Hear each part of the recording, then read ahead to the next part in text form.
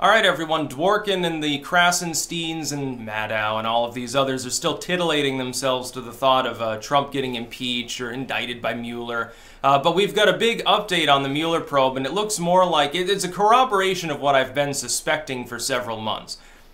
I suspect, I'm not sure of this, but I suspect, the Mueller probe has downgraded itself internally. They realize that Trump didn't collude with Russia. They realize his inner circle, that means basically his family members and like Roger Stone, they didn't collude with Russia.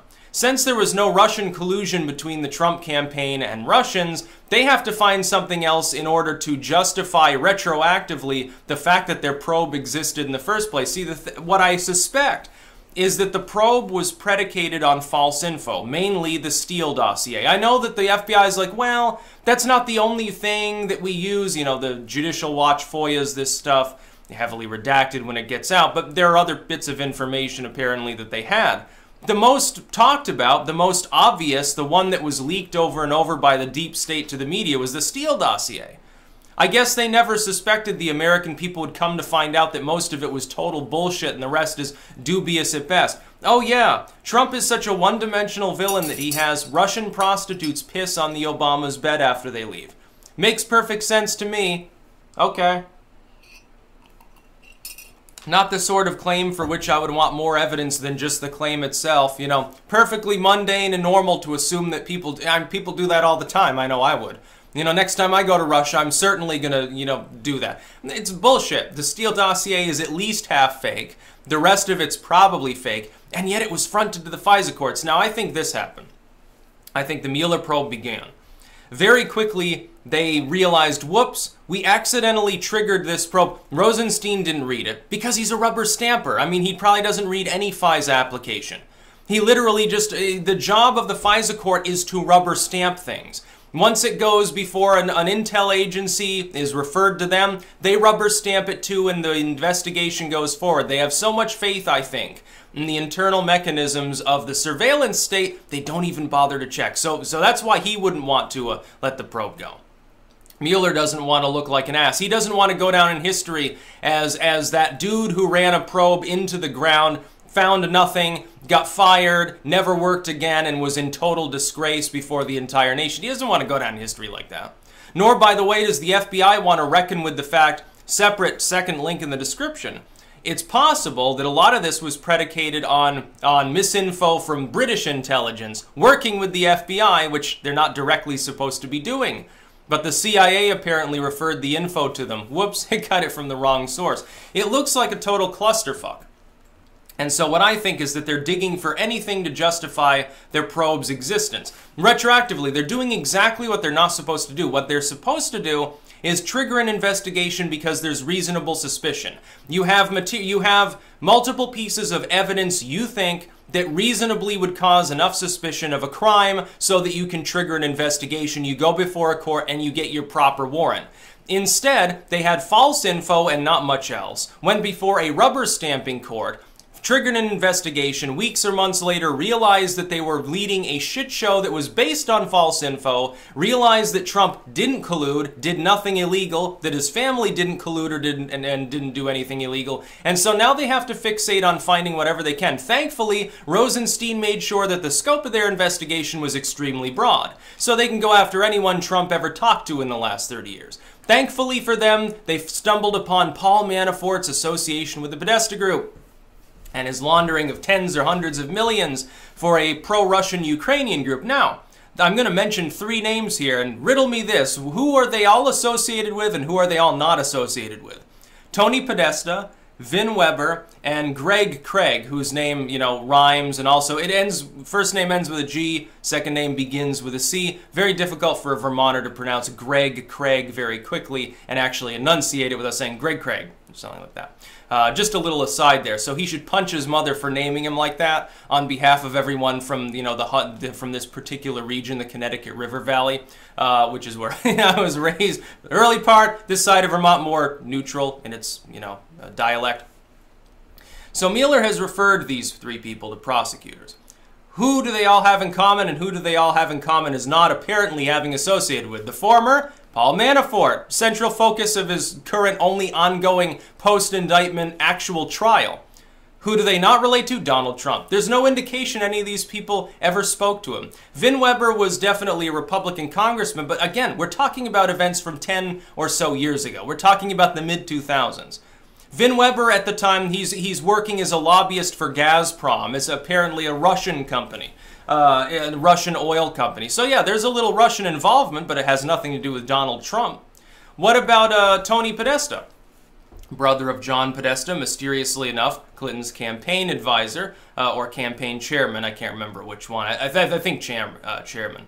So Tony Podesta, working with a lobbying group, working, he provably, with Manafort around the time he was laundering money. He is involved directly in that. So he's got an association with Manafort. We don't know of any association between the Podesta group or anyone extended beyond them and Donald Trump. And again, this was a decade ago. What about Greg Craig? What's he known for? He was an unofficial advisor and indeed, I believe, worked as a debate proxy when in the run-up for 2008. He literally was pretending to be McCain at the time. He worked with Obama, endorsed him. He worked with the Clintons, and he runs a worldwide sort of multinational legal firm that helps defend corporations and state entities. And apparently some of those are Russian in nature. So you've got your Russian connection, you've got your collusion, you've got connections, but they're all to Manafort. And they all detail something that happened 10 years before Trump's campaign actually existed. Has nothing to do with Donald Trump. I think what Mueller is doing right now is breathing a sigh of relief and hoping that as many of these people get plastered into a prison cell as possible to justify an expensive and a lengthy investigation that so far has indicted Manafort and people associated with him, Flynn on unrelated charges that are probably not even going to stick, and some Russian nationals that have done what happens in every fucking election, which is that people shitpost, troll, and buy ads against or for politicians. Sometimes they do that for politics in other countries. I could buy ads, for example. I could make and run an ad right now against Vladimir Putin. It would not be illegal. It doesn't mean anyone in Russia was involved with that, and nobody over there is going to face repercussions. I am capable of doing that. It's the same exact thing. The U.S. Air Force has tens of thousands of proxy accounts just on Facebook to push propaganda, to like or dislike or mass flag or share around certain info based on what the U.S. government and intel agencies and military want. It just happens. States do this. Get fucking used to it. When Facebook comes out and rambles about bot accounts and stuff, it was funny. They took down a bunch of pages that appear to have been pro-left, like an Abolish ICE group got taken down the other day by Zuckerberg. They're like, well, it's being run by inauthentic accounts, possibly foreign in nature. So in other words, the Russians are pushing Abolish ICE. Okay, so the far left is being... So essentially the Bernie Sanders side of the left. Yeah, it makes more sense. They would really actually weaken the United States, unlike Trump. Look at our economy right now, dude.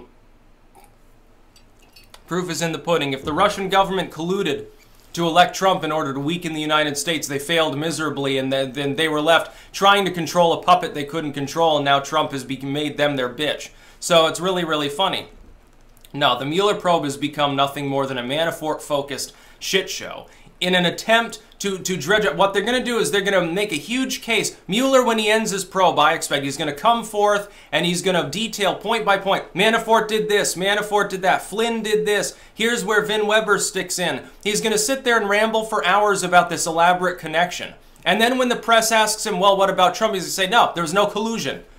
Yeah, but we got a bunch of bad guys, so don't worry. The probe was a resounding success. It's just he particularly didn't do anything wrong.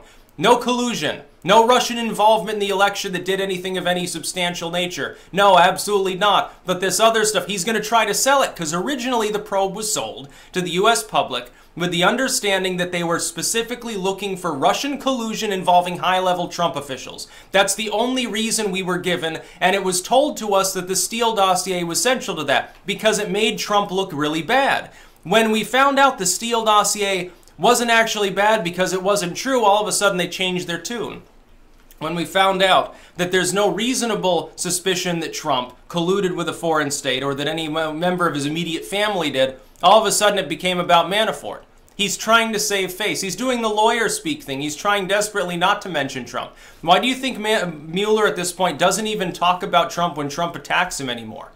Why? Why do you think Trump attacks him at a whim? He knows that he didn't do anything wrong. He knows he didn't collude. He's sitting there laughing.